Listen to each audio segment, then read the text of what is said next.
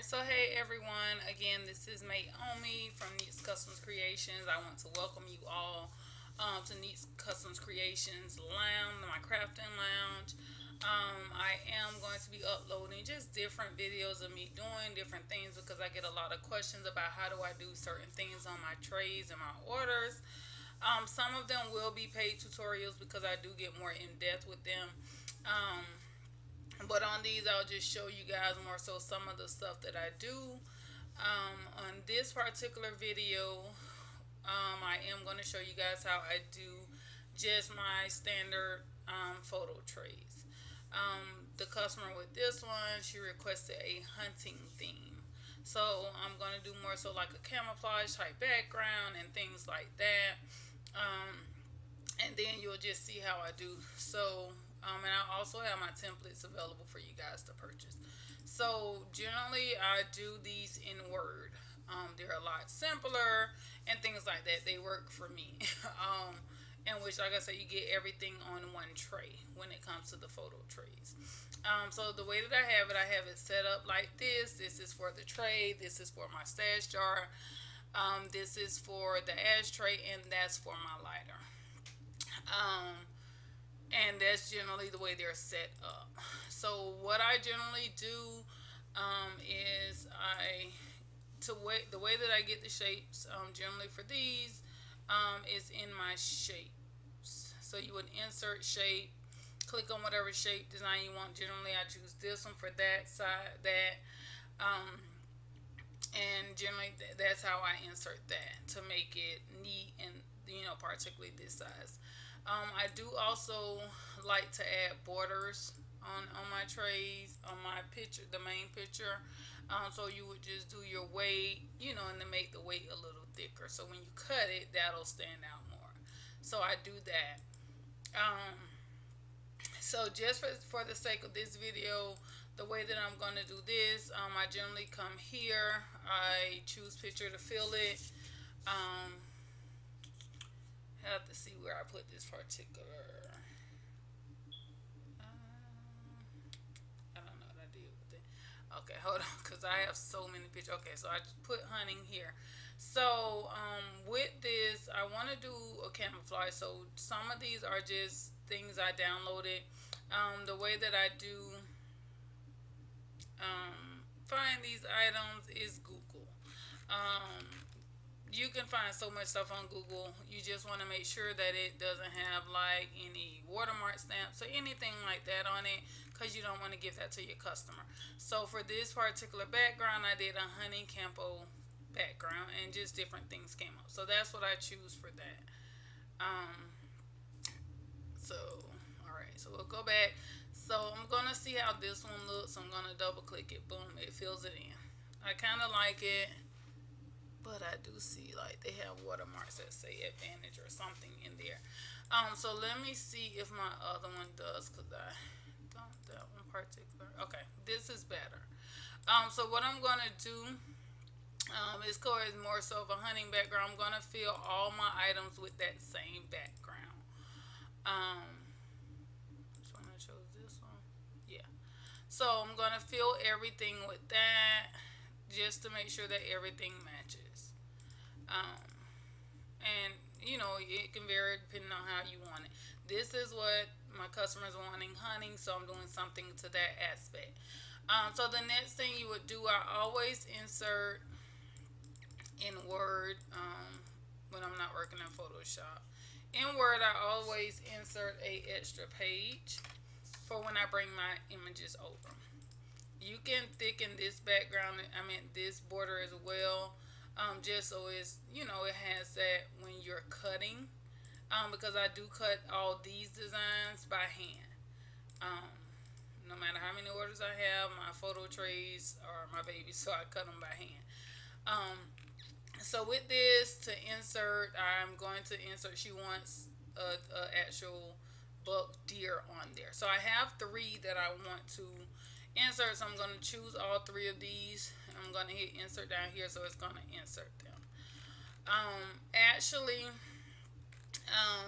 with them having backgrounds, I really don't want the background, so I'm going to try something. I'm going to do the remove background. It's actually a website I go to do that. So you would go to remove.bg. And in this website, it generally gives you the option to remove your background. So I want to definitely see how these deer backgrounds are going to come out. Sometimes you may be able to, sometimes you can't. It just does all depend on the picture. So I'm going to try this one first to see how it looks. If I don't like it, then I'll just figure out another way to use it. It looks pretty good. So with that, what I'll do is hit download, and it's going to put it into my downloads. I want to try the other images to see how they're going to look as well.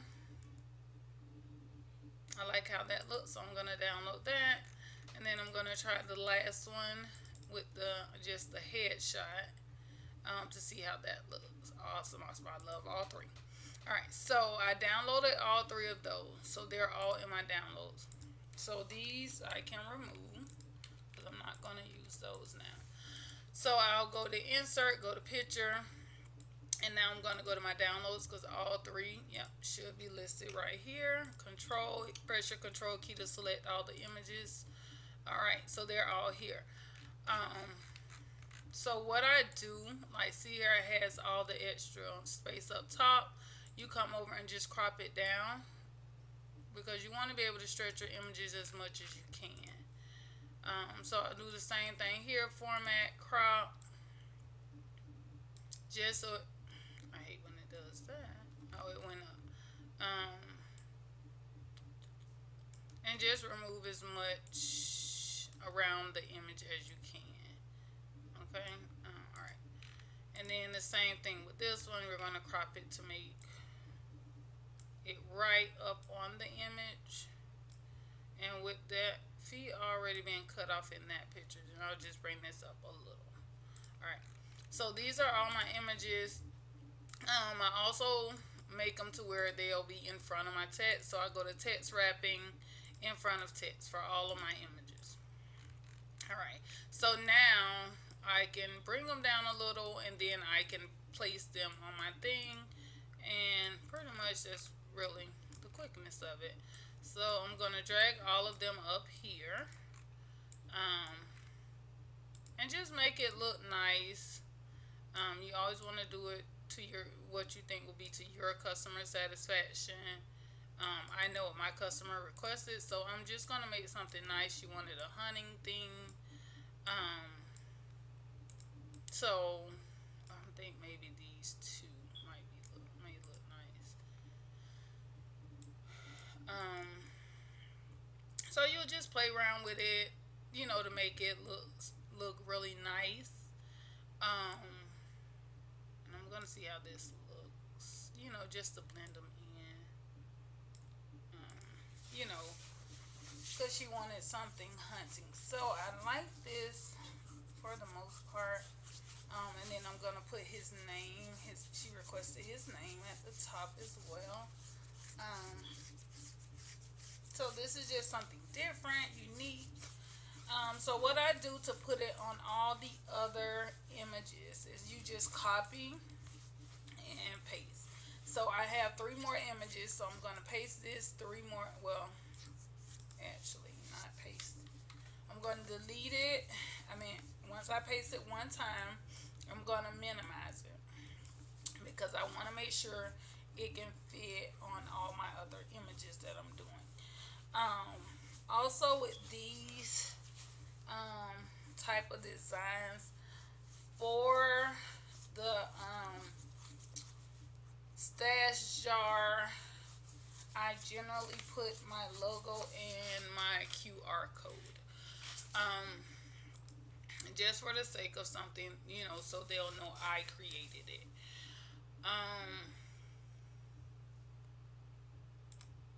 With this, I don't know if my QR code is in here. I know my logos. So I have a lot of images.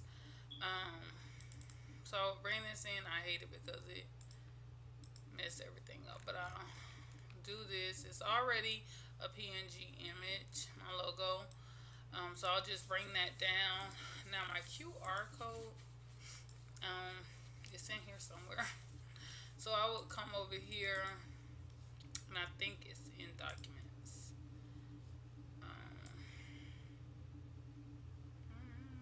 And it's under Needs Custom Creation, miscellaneous documents. So my QR code, my logo is there as well, but I always crop down this QR code a little. And this QR code, what it does is it takes people, when they scan it with their phone, it takes them directly to my website. So that is a good thing to do. And I can walk you guys through showing you how to create your own QR code. This is, you're going to also make sure you bring that to the front as well. So I minimize this for my logo, and I generally sit it there. And with the QR code, I sit the QR code right underneath. So these are two things that are always on my photo stash jars for customers. This flap is generally on the outside once everything is done. With this as well, I generally try to find a very small corner, maybe something like this, just to put my logo in a small little corner. So it's really not really noticeable, but it's there. And so from there, with the one we copy here, since it's more so small, I will copy that one, paste it again, bring it over. You're just gonna make it just small enough to go in here. It doesn't have, you don't have to use all three when you're doing the smaller objects, maybe one or two, but you definitely want to make sure you have them similar as possible to the primary tray. So I'll do this one next, which is going to be the headshot. Bring it down some, and you're going to just insert it here. I try to stretch them. You can stretch this up a little more because you want it to be a lot visible, as visible as possible. Keep this area over here because that flap is going to be covered by this flap. So you're just going to try to put these items in the center of your stash jar label. Alright, and you can bring this down a little because I am going to put his name right there. And then just the same thing, more so I would do the headshot to go on my smaller items because all three may be hard. Oh, why did I do that? But at least two, having two of those options would be a good fit. On the lighter, you possibly can do all three. I would just probably put like this one up there, and then copy this one, right click to paste it, and then minimize it some, and just like put it up there, you know, just to sit in whatever is cool to you, because to me it looks pretty nice. Alright, so you do that, and that has everything. Now once we do that, I want to create his name. So I'm going to go to insert, and I'm going to go to word art. Generally for males, I try to use a thicker type font. So I'm going to start with this. It's not going to be the colors we want as of yet, but it's going to at least get his name. His name is Jay, J-A-Y. So we're going to start with doing that just by putting his name.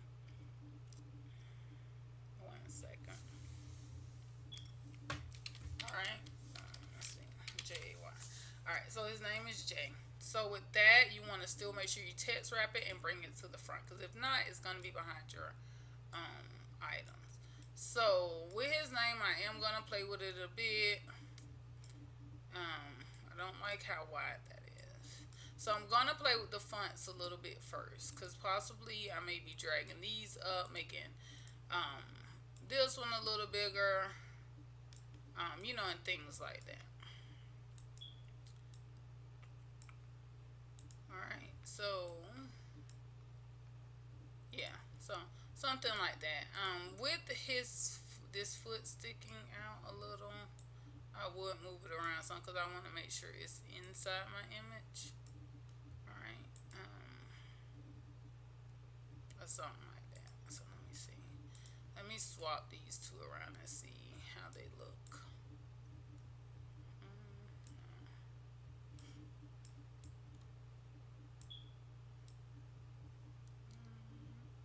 Alright, so that might look better. Let's minimize him. Not you. Oh, let's see how this one looks in the middle. May look nice. So you just play around, like I say, to what you think is nice, because I always do it just to make sure it's something that my customer will like. I think me switching those around look really nice. So I'm going to do the same thing with the stash jar, because I always try to make my stash jar an exact replica of my tray.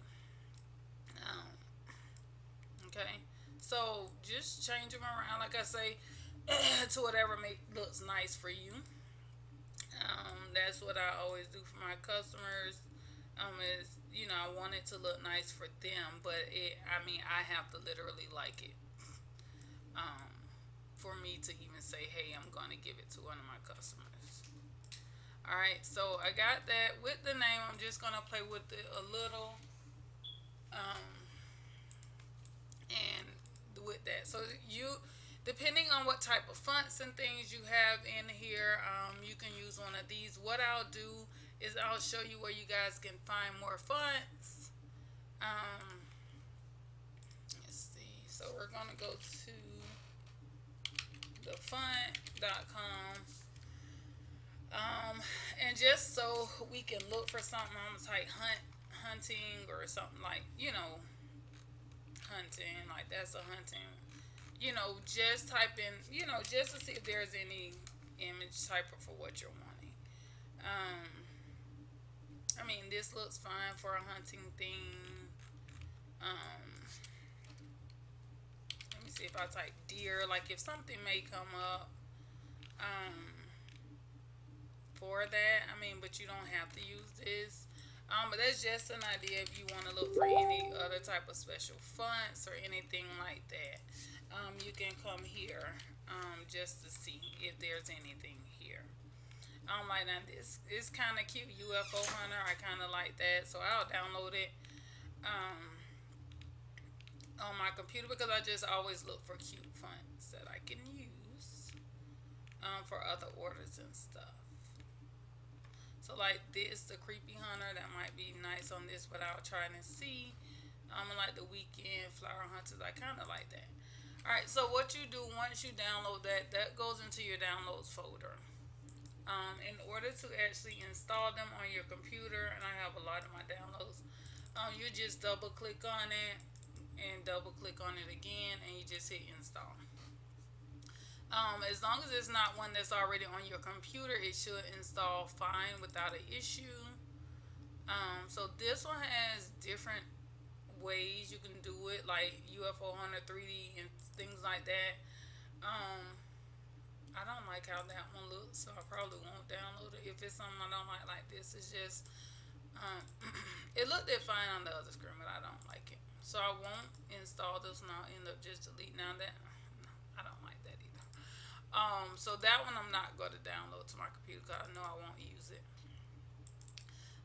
But this one, which I'll install that, and I'll actually probably use this one, the Creepy Hunter, when I'm doing his name, because it kind of fits the theme.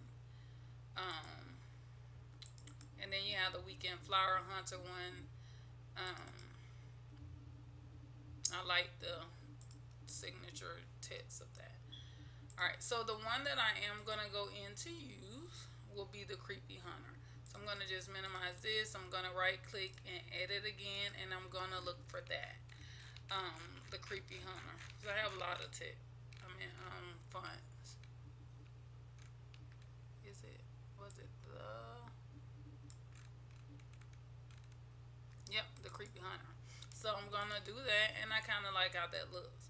So with that, we are going to just change the colors, because we definitely want the colors to match this. So my shadow effect, I'm going to go in and do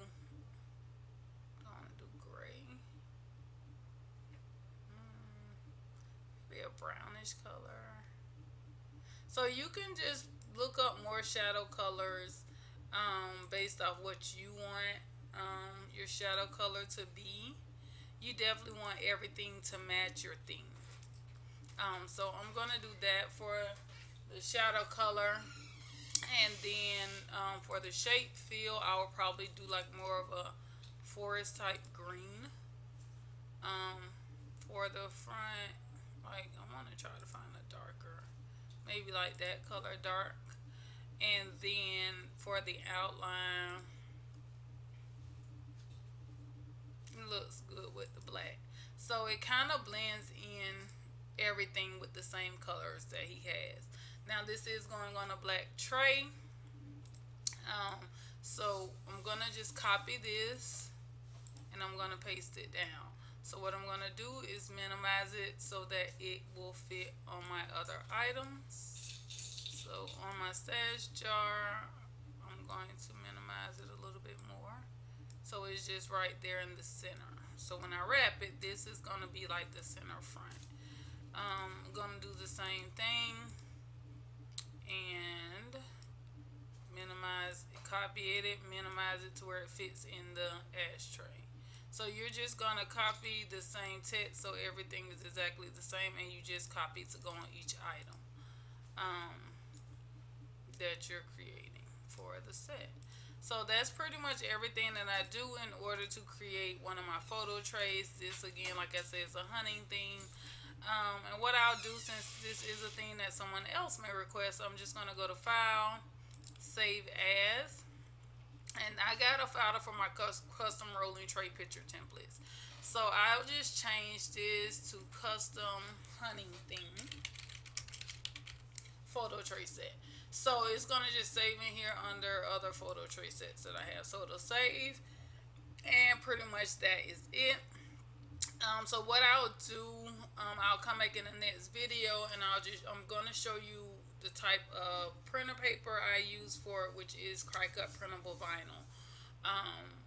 I'm gonna show you that, and I'm gonna show you a Silhouette brand too that I really like as well.